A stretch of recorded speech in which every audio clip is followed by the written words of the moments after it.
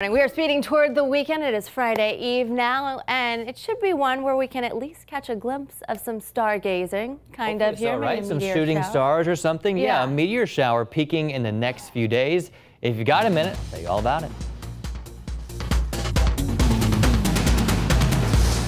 Shooting stars, meteors. Yeah, you want to catch a sight of it, but you ever thought about where in the world are these things coming from?